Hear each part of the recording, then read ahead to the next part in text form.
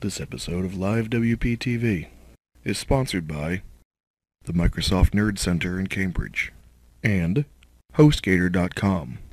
Alright guys, welcome to this month's Boston WordPress Meetup. I'm Kurt. And I'm John. Okay. Anyways, if you haven't logged in already, the Wi-Fi code is BW0729 on Cambridge.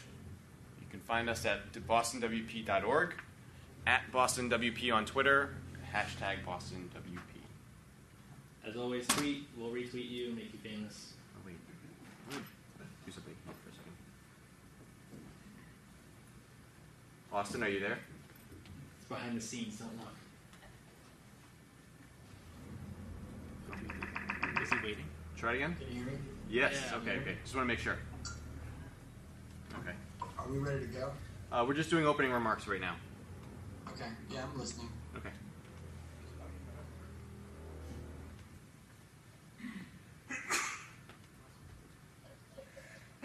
Hey, what's up, everyone? This is Jason Gutner. This is WP Water Cooler.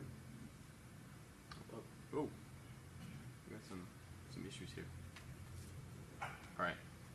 Alright, so first off, I'd like to thank Microsoft Nerd for letting us host our event here. We've been here since April 15th, 2009, and it's an awesome venue with an awesome view and awesome things to play with, so thanks to them. We have to thank HostGator. They've been a sponsor for a number of years now. You can use the code BostonWP Meetup for a 25% discount. And of course, WP Engine. You can use the code WP Meetup Boston 2013. You guys will learn plenty more about them. So, Austin will give a talk. They've been our pizza sponsor for the past 6 months. They've also been giving out the shirts the past couple of months as well.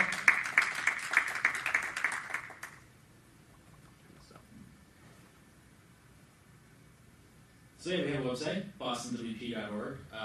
After every meetup, we post the minutes there and the videos. We also have job boards. They work, but they're getting spammed. So it might take me a day or two to go through and approve so it gets on the job boards. But I've been trying to get in there and sort through it all to approve them. If I miss it, just email me directly, jbishop@bostonwp.org, or any of the other organizers. We'll have that list up. Yeah, so we also have forums. Do what you want with them, they're there. And GitHub. We're starting to host some things on GitHub, like the website, and some ideas for projects we think the community can get involved in, so check there. Pretty sure Kadam uploaded some cool bonus stuff on there, but we'll try and keep that going. If you guys have ideas, reach out to us and let us know. Here's a list of our organizers. Me, John, Tom, and Reiko in the back. Eric, who is somewhere again. Kadam, who is not here as well. Somewhere else. Yep. Jesse's somewhere else too. And then Kelly and Mel. We lost Kelly. Oh, Mel. Okay, so just Mel. We have Facebook, because everyone has Facebook. We have Twitter. We actually use Twitter. So talk to us on there. Like I said, if you tweet, we'll retweet you guys. Just use the hashtag BostonWP. YouTube, search for BostonWP. We recently moved all our stuff off of Blip to YouTube, so go there and like all of our stuff so we get more exposure. We have years of videos online, so like 50 some. No, it's more than like 100, 200 videos. So if you already liked and shared the Blip videos, now you got to go back and reshare the YouTube videos. And then Google Plus, search for BostonWP. Kind of like Facebook, we don't use it, but we have it because we're like everybody else. Yes. We're here until September. We're here in the Nerd Center until September. The dates are on the meetup.com site. They are slated as TBD, but they're just placeholders for now until we get speakers. WordCamp Boston 2013. So the website is up. We are currently looking for speakers, sponsors, and as of an hour ago, looking for ideas for the header image. So if you guys have Boston-themed, fall-themed images we can use as the header graphic of the site, preferably large on the larger side, so around 2,000 pixels, so we can make it look nice on Retina. Submit them.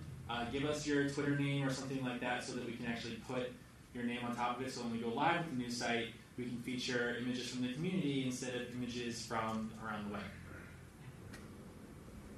But yeah, check out the site. We're going to be hosting it here this year, so it'll be smaller than usual, but we already have some pretty cool speakers lined up. So get your talks in now and become a sponsor. We just launched that, I think, today. Yep. So check that out as well. Other WordPress meetups, the New Hampshire meetup has been meeting on a regular basis now. They're growing in numbers, so it's one of the larger New Hampshire ones. So check them out if you're near New Manchester. And there's also a Providence, Rhode Island meetup. And they are actually hosting WordCamp Providence in about 2 to 3 weeks. So you can check out their site. Their site's live as well, 2013.providence.wordcamp.org. It's at the URI Providence Feinstein campus. Call for speakers and sponsors still open. So if you're looking to give a talk or if you're looking to sponsor, they're more than welcome and receptive to ideas. I recommend going to both. Yes. Alternatively, if you're not going to WordCamp Providence, there's also Northeast PHP. NortheastPHP.org. This is run by the Boston PHP group. It's the same weekend. It's Friday, August 16th to Sunday, August 18th. It's right here in the Nerd Center. They're not just focusing on PHP this year. They're also focusing on web technologies and UX. If you have any questions, shoot me an email. I can forward it to the Boston PHP organizers and get you an answer. So normally we ask questions and then ask if anybody's hiring. So if you guys do have job opportunities, you can raise your hand and say what that opportunity is. I also recommend going to our website and submitting to our job board. Just remember, email me so I can post it up there. But it does work. People do get jobs through there and do get hired, so use it. But yeah, anybody? Hi, I'm David. I have a small project for my Apple blog. I just need someone who freelance to either make a theme or modify a theme. So talk to me. I have a budget set aside. Small. Yeah, we should have some time after this if you guys do want to find each other and talk. My name is Josh Fialkoff. I have a WordPress development company called Forward Jump, and I'm looking for freelance developers. So if you're a strong WordPress developer, go to Forward Jump and shoot me a message, please. You got one. Hi everybody, my name is Jeff. Ran through WordPress, so I'm looking to get like a little bit up and running and jump started. So I'm kind of looking for somebody to sit with me and mentor me while I do my first site. And I would like, I have a small little budget to walk with the side and see if you can help me out with that stuff. I am Carol Alexandrov. I have two e-commerce companies, Big Skinny and Gorilla Gym, and we're migrating from a Yahoo merchant platform to a WordPress. WordPress sites with e-commerce. So my regular IT guys are going back to graduate school in about a month. So I'm going to need somebody who wants to jump in and take off where he's leaving off. Cool. Okay. Anybody else? All right. So tonight we have Austin from WP Engine. He's going to be giving a talk about the company, the history, what they have to offer, and some other fun things as well. Austin, are you there?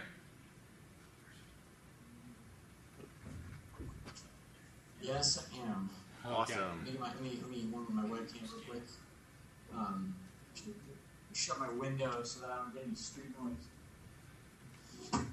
So I don't know what it's like. I don't know what it's like in Boston, but I live in San Francisco, and it's super noisy in the middle of the city where I live. So I don't know if some of you guys may have been out for WordCamp San Francisco over the weekend, so you got some of that.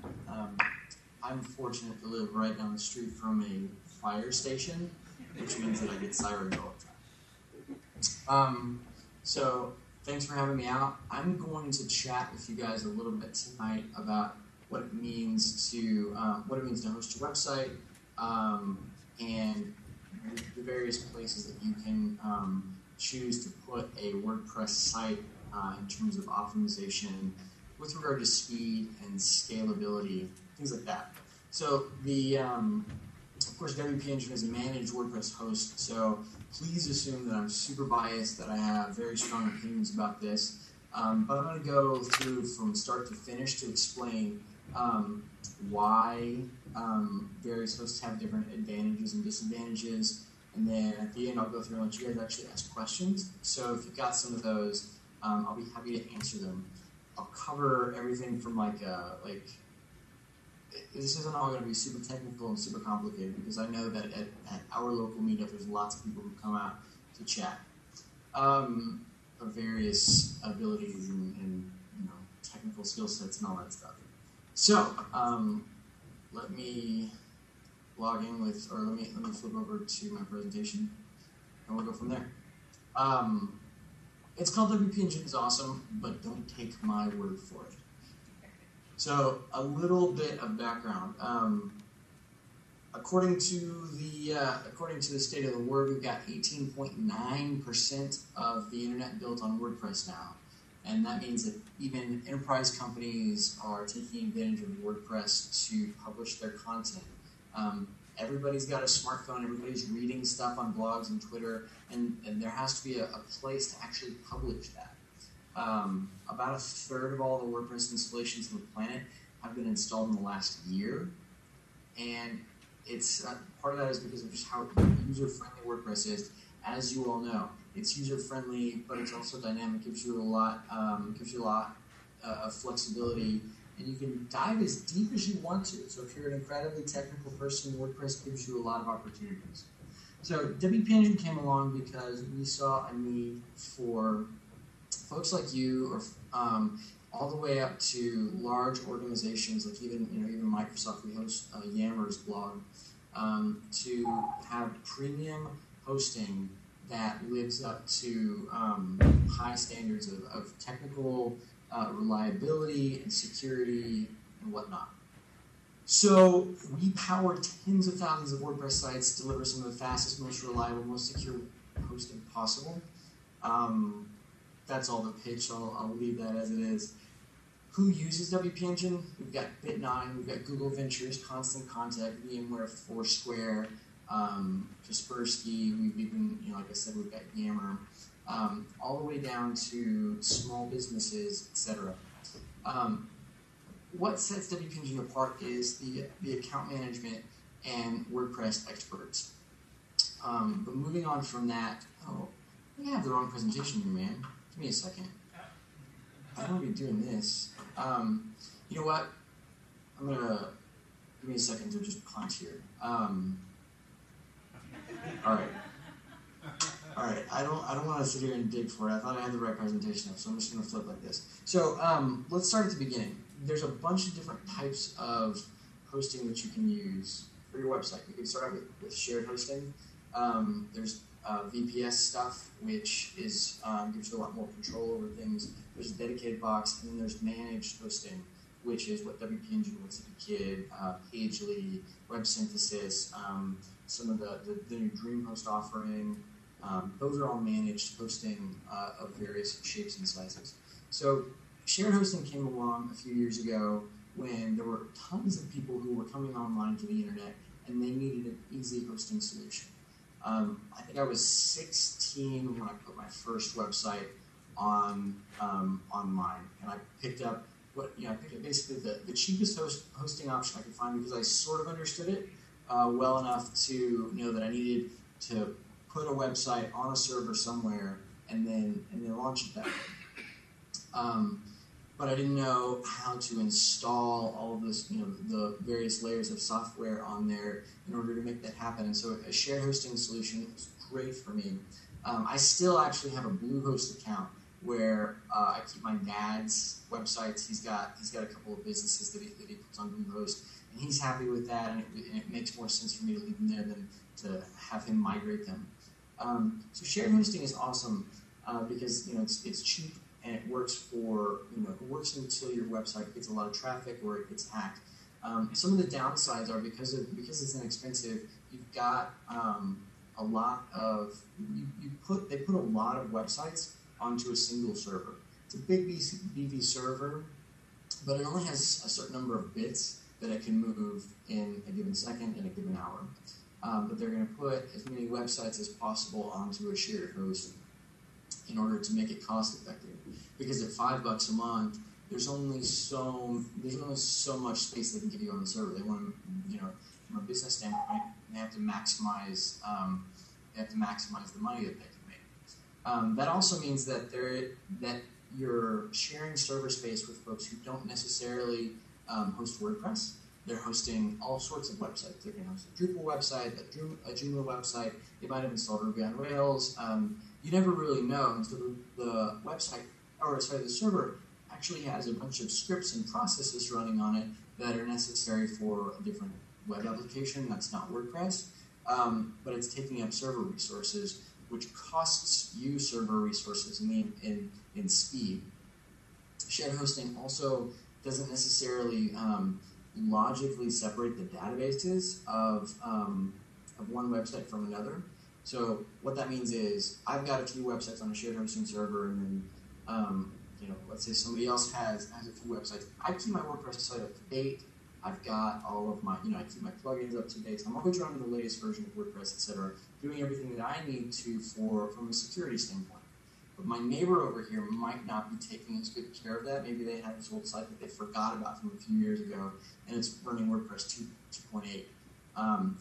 They can get hacked on the shared server, and it can actually jump over, the hack can jump over databases because they're not separated well enough. So it's a downside that way, and when that happens, it takes a long time to realize why you're getting hacked, simply because you shouldn't be if you're taking care of everything. But you have to worry about your neighbors in your shared hosting environment. So then moving up the chain, there's VPS, which stands for Virtualized Private Server. And essentially what that means is you own a lot more server space, and you get to control a lot more. It's a little more expensive, but in terms of scalability and speed, they virtualize an environment where you have a ton of space to grow and to serve a lot of traffic. On a shared host, you'll run out of bandwidth if you get too much traffic in an hour, and you might get throttled or shut down completely. Whereas on a VPS, you're paying for more capacity. So if you suddenly get a traffic spike of 10x or 100x of what you're used to, the VPS is elastic and can offer you more bits during that time period, which is fantastic. You need that.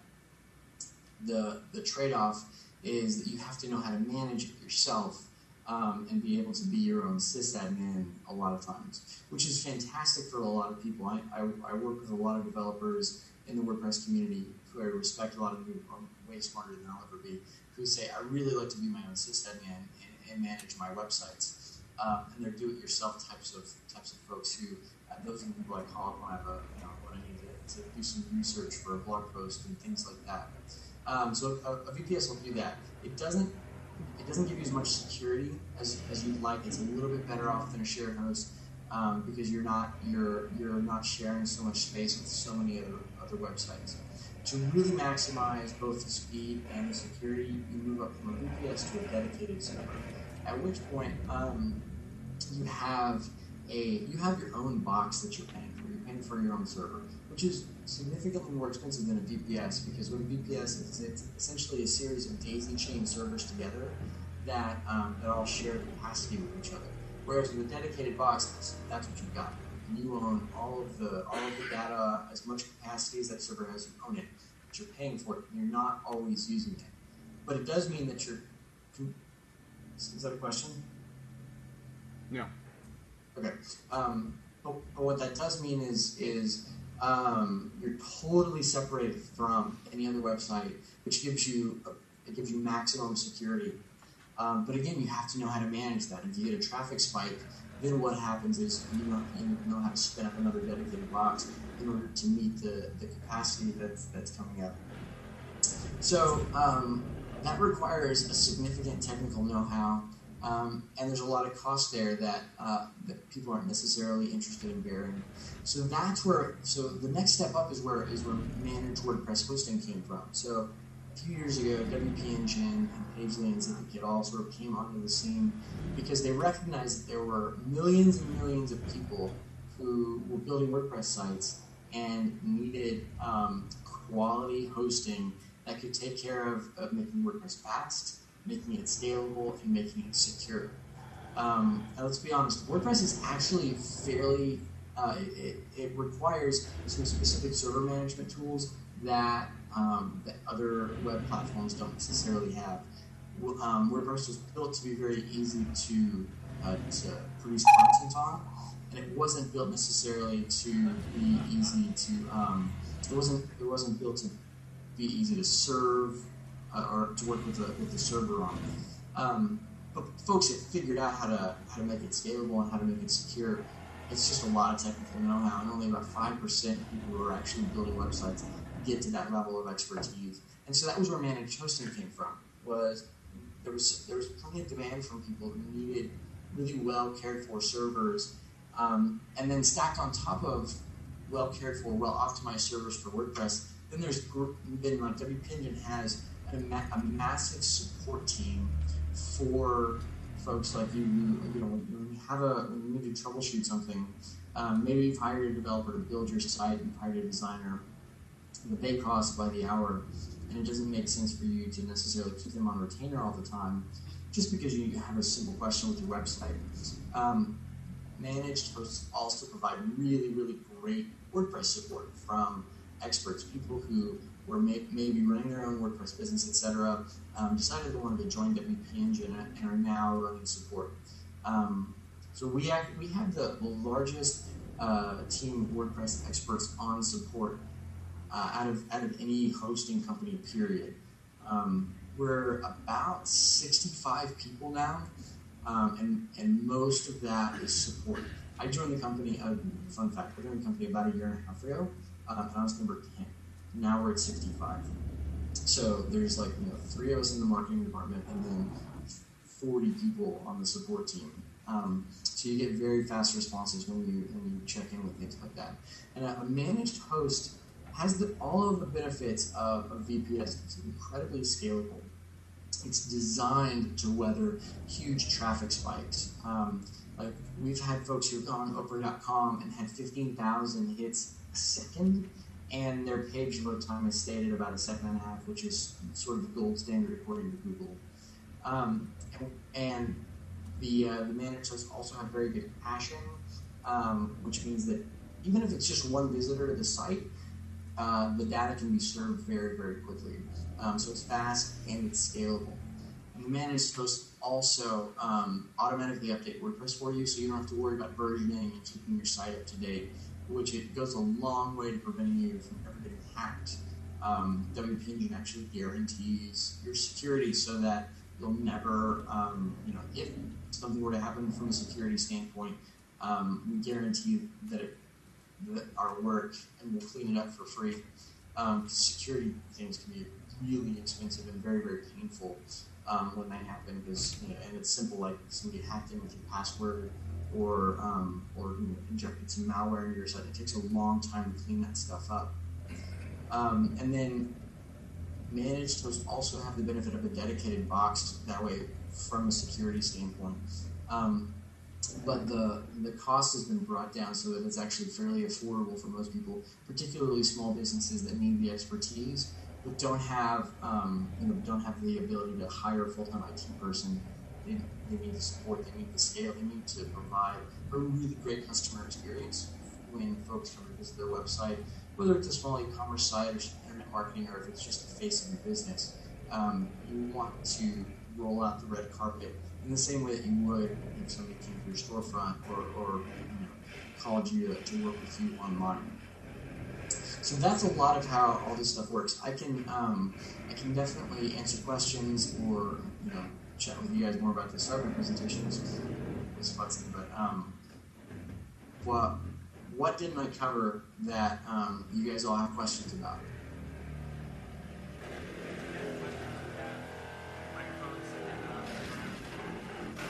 So we can all hear each other on top of whatever that is up there. I think somebody's talking, but you may have to repeat that. I just gave him the mic, so. All So, Is it on? Austin, how you doing? I just turned it on. But Hey, man. Question that I have is with regard to. Is it on? I think it's on. It's on, I think. Oh, okay. All right. So the question that I have is with regard to the hardware. Should we be concerned at all about solid-state drives versus more traditional drives? I'm starting to see some hosting companies are beginning to make some mention of that, or be concerned with the type of memory that is built in when we evaluate. Have you ever seen the difference when you move over from a MacBook that had a disk drive and then goes over to a hard disk drive? Yeah, it's substantial. Have you seen that difference? Yeah.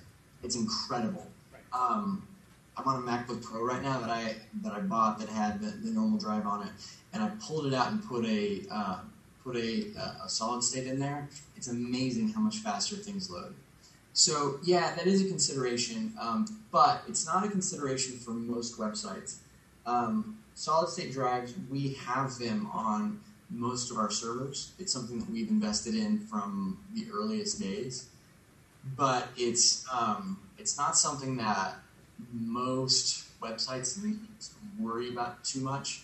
It's kind of like one of those things where if you were asking about should you get a V8 or should you get a V6, a V8 is going to be way faster, but a V6 is going to take care of you just fine and be able to get you where you need to go on the highway and help you move quickly if you need to avoid an accident and things like that.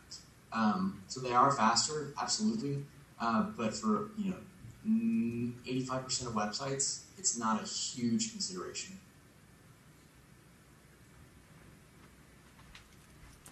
There's another question coming up.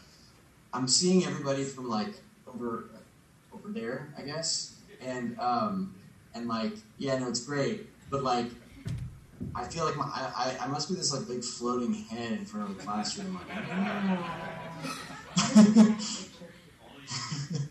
have a really basic question about when you switch to a new host, how does that affect your ranking of your URL? Can you bring the mic closer to your mouth? Oh, sure. I'm not speaking loudly. When you move to a new host, Yep. and it's an existing URL, actually that was originally on DreamHost that you mentioned. It's a client of mine. Would she lose some ranking in Google if I switched her URL to my host? Right now I have her just forwarding to a new site with its own name. But I'm afraid if I take her away from DreamHost and park her on a subdomain that I refer to the new site, am I making sense? That she'll lose her ranking. You're asking if by moving hosting companies you lose SEO. Exactly. You have to switch the DNS over from Yes. one hosting company to another. Does Google know as long as you have the same name? Like, will they know it's a new location? Google knows the difference and doesn't penalize you for moving things over. There are some certain considerations that you need to. It's basically some boxes that you need to check when you migrate a website over. But Google understands that people are going to migrate to a different host every once in a while, and they know how to keep track of that. So basically all that you do is you tell Google all the SEO benefit that was at this particular IP address is now over here at this IP address. And Google goes, oh, okay. And then you just, there's an option in Google to recrawl the site. You can do that and then everything's fine. Like for example, we just launched Torque magazine at WordCamp San Francisco. I don't know if you heard about it. So you go to torquemag.io. But if you go to torquemag.io/category/WP Daily, I think is what it's called, that's all of the WPDaily.co archives. And those have all been ported over, and the SEO benefit from the WP Daily had built up is now at torque.io. So not only is the content there, but the SEO is pointed over there as well. If that wasn't the case, then think about it. If we moved like Yammer, like Microsoft's company Yammer over to WP Engine. If they were going to lose all of their SEO by migrating, they would never migrate. They'd be like, no, we've got 10 years of content right here on SEO. We're going to lose all that. Start from scratch. See, we're going to stay right here. Good. I didn't think it would make a difference, and I'm going to park it and redirect it to the new name that we're using also, but we want to keep that URL live since it has ranking. But yeah, you might just need to do some. You'll just need to do some 301 redirects if it's a new URL. Excuse me. Which there's a if you're doing a new URL, you just need to do some 301 redirects, which is a plugin that you can download into WordPress. Just like set up your 301 redirects. There's 301 redirects. There's 302 redirects. 302 are temporary ones. 301 are permanent. And it's, if you're bringing over to a new domain, then you need a 301 redirect thing. Great. I never would have known that. Thank you very much. You're welcome, said the huge floating head. The Wizard of Oz are Hi again. Hi. At one point, I think I looked at your hosting services, and I might have been frustrated by not being able to use Backup Buddy to be able to move a site from a development area over to yours, because Backup Buddy I happen to love. It moves everything over. It handles all of the redirects. It fixes all the links. It's very quick, easy, and reasonably secure. But if I'm not mistaken, when I talked to your tech support, they said no, we don't handle Backup Buddy. So is that still the case? And if so, is there an easy way that you can move the site over, but change all of the internal links without having to worry about it? So we don't disallow Backup Buddy. We don't allow DB backup. I'm sorry, can you restate that, because I think you had a double head. You don't disallow, so do you allow Backup Buddy? Yeah, we allow Backup Buddy. So yeah, because you need to be able to actually download a zip file and then move it over. And Backup Buddy is a great way to do it. There's other backup plugins that we don't allow, but Backup Buddy isn't one of them. Cool. Thank you. Yes. You're welcome. Hi. My website is between the professional and business packages on your website. So how do you charge if I normally get professional and get like Fireball, and I need to serve a lot more view? If professional and then what? You know, if the page views goes beyond the 100,000 visits, I'm assuming that's page views. Sure. That's actually a really good question. So in the past, we've been really lax about enforcing that. We've actually had a lot of customers who have proactively moved to a different host because they knew that they didn't want to upgrade all the way to the business plan, but they were getting, like 10,000, 20,000, 40,000 more page views than was allowed on the professional plan. So what we're doing is, and this is, this hasn't been officially announced yet, but I've written all the communication for it and stuff that's happening, is we're creating overage pricing protection, so that if you go over, you pay $1 for every 1,000 visitors over your limit. So at the pro plan, you might pay a few dollars more, but it gives you the elasticity, so that you don't have to make such a huge jump from like $99 a month to $250 a month. Now, if you're on the personal plan and suddenly like you've got 10,000 more page views than normal, and you go from a $29 bill to a $39, $40 bill, like that's going to be a little bit bigger of a jump. But it's the same sort of overages that AT&T does, right? Where if I need another gig on my phone, then I pay $15 or something, which is absurd. I'm sure it's a huge profit deal for them. We just pay $1. It'll be $1 for 1,000 visitors. Who's next? Oh, can you hear me? Yep. Hey, thank you so much for your presentation. You're welcome. My question is, could you just go through some of the kinds of speed issues that changing your hosting sort of couldn't address? Well, it depends on how you're changing your hosting service. So if you're changing your hosting service from Bluehost to DreamHost, it will address none of the speed issues because nothing really of substance changes. So when you move over from a shared hosting platform to like a managed hosting platform like WP Engine, everything changes because we've customized everything from the stack all the way down, and that would be not as much would be sped up if you move from like WP Engine to Pagely, for example, because they do caching differently than WP Engine does. And I want to like go on record as like I don't really want to make a value judgment with that. I just want to explain the differences. Pagely has W3 total cache that they use with all their customers, and it's configured for you. And they have a really optimal configuration. They've built some good technology using W3 total cache, but there's a limitation of caching everything at the plugin level. And that's part of the reason that WP Engine doesn't allow caching plugins. We've built our own caching infrastructure and have everything set up on a CDN. And the caching actually goes all the way through the server level down to the base. Our server architecture is designed to cache WordPress.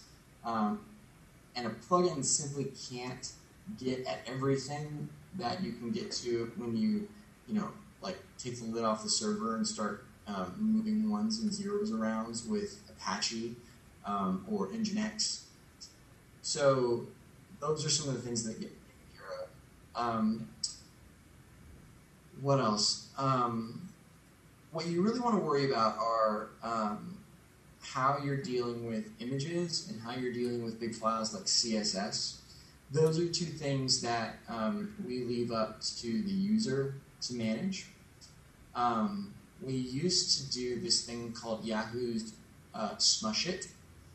You can Google that, and it's a program that basically goes through and compresses large image files and compresses large CSS files, so that you speed up how things load.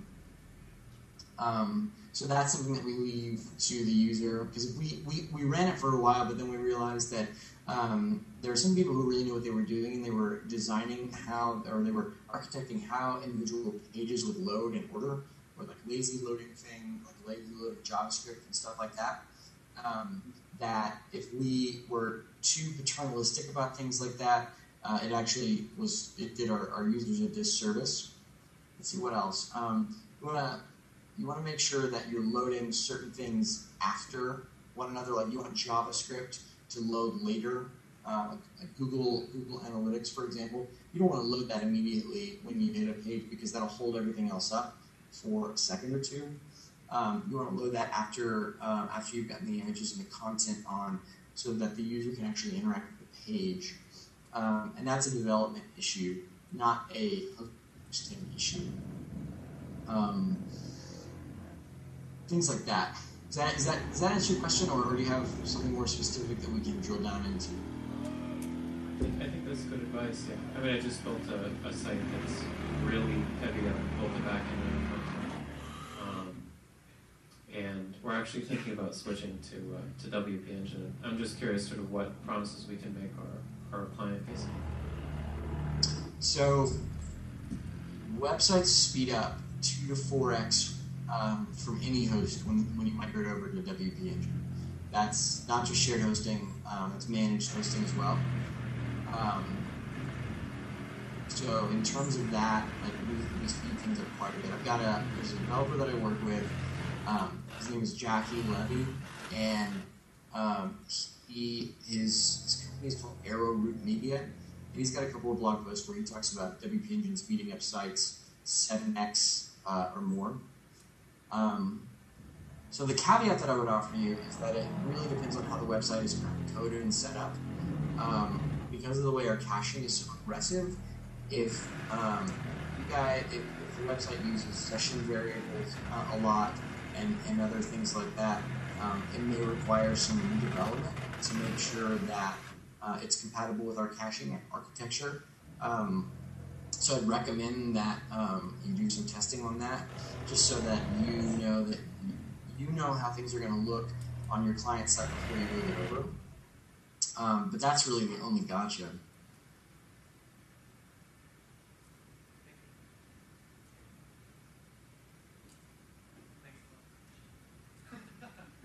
he knows, I think. Anybody have any other questions? He says thank you, by the way. Say what? Oh, he says thank you? You're welcome. Hello. Hi. Hi. So I just wanted to ask, it looks a very impressive system, and I have a lot of clients these days asking that their IP address be geographically located where their business is located. And can you still hear me? Yeah. Yeah. It's just a screensaver. So yeah, I have clients asking that the IP address of their website is located in the same city as their business, which is to do, I think, with SEO. And do you have servers and or IP addresses in Boston and London? That's not going to matter as much for your SEO. I don't know of anybody that could offer the ability to put an IP address in whatever city that you're in. We do have Eastern Seaboard servers. We've got servers in Dallas. We've got servers in the UK. We've got servers in Japan. Yeah. There's other ways that you can tweak the IP or tweak your content, like from an SEO standpoint, to maximize the local search traffic. However, there used to be a lot of thought that if you had a dedicated IP address, that it would be better for your SEO. That's not true. I think people get a little bit carried away with the importance of an IP address with regard to SEO. That's stuff that Matt Cutts has addressed on his blog, and not in the last year, but like in the last 6 years. He sort of said, yeah, that's not really valid. A long time ago, what people would do is they would create those farm sites where they would just create a bunch of backlinks for SEO purposes, and that worked really, really well. It would build things up, and then in order for that to not get picked up by Google as spam, they would have to put it all on separate IP address blocks. Otherwise, if all those backlinks are coming from the same IP address block, they know that it's like the same. They knew it was black hat SEO that was going on. So Google has gotten sophisticated about preventing black hat SEO, and that's sort of like why the question about the dedicated IP address came up. But really, if that's what you're looking for, it's not so much about having the IP address as it is having good content that's locally relevant to your users. That's great, thank you. That's helpful. Hey, Austin. Hey. My name's Josh. I'm a customer. I just wanted to thank you. It's been really a pleasure working with WP Engine, and you guys have a really Awesome. good product. And I'm glad that you're contributing to the WordPress community, and it's great to have you here. Thanks. Thanks, Josh. Appreciate it.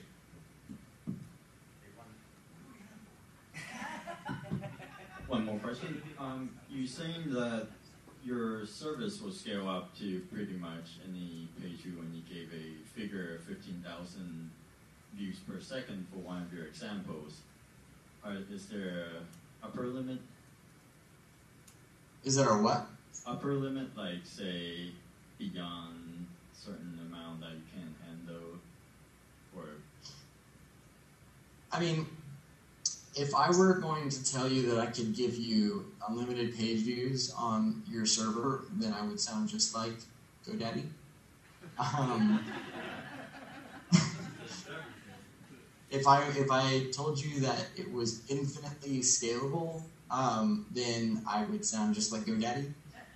So that's, of course, there's limitations. I'm not. One of the ways that we sort of so there's an even more extreme example of somebody that we hosted. There's a music festival in Tennessee called Bonnaroo. I don't know if you guys have heard of it, but it's like this massive, like 5 or 7 day music festival that where like, you know, all these young people come out and just like literally like watch these bands play for 7 days and, you know, get muddy and whatever else happens at a 7 day music festival. Bonnaroo moved over to WordPress in 2012 because years past they would release their lineup. They would have such an inundation of traffic to buy tickets because the tickets sell out quickly. So they would get so much traffic that the site would just fall over like every single time. So they moved it over to WP Engine, and what they said they basically spec'd out how much traffic they thought that they were going to get. They had a warning. They basically said, hey, we're going to probably do about X number of visitors today. So is there something that you guys can do to make sure that that doesn't happen? So the answer to that is yes. We set them up with some very specific hardware, and when they released their lineup, they did 100 million HTTP requests in about 12 hours. It was 8 million unique visitors in that period of time. So, I mean, that's an incredible amount of traffic. And had they not, let us know, I don't know how well we would have been able to stand up under the traffic. Probably fairly well, but there's no telling because we knew how to anticipate it. There was another example where somebody got on 2020 and they didn't actually know it was going to happen, and we didn't either because they couldn't let us know. Everything stayed up just fine. So we've designed the architecture and have hot servers running so that overflow can happen. And really the only time I ever hear about sites going down because of traffic is because somebody's running a plugin that they shouldn't be running, and it takes up too much processing power, and at scale, like those little things, those little like last 1% things at scale, those just spiral out of control if you bring a server down. And that's the only stuff that I hear about people, their servers falling over at WP Engines when there was a plugin that they didn't realize was not scalable, and that's what caused the issues.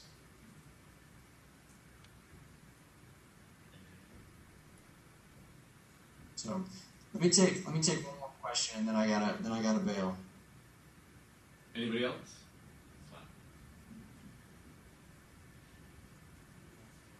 Anyone wants to go last? All right, I think that's it. Oh. All right, perfect timing then. Yeah. Oh, you're just waving. Okay, here we go. This guy right here. All right, thank you very much, Austin. Hey, thanks guys. Thanks for having me out. I feel the love all the way from here.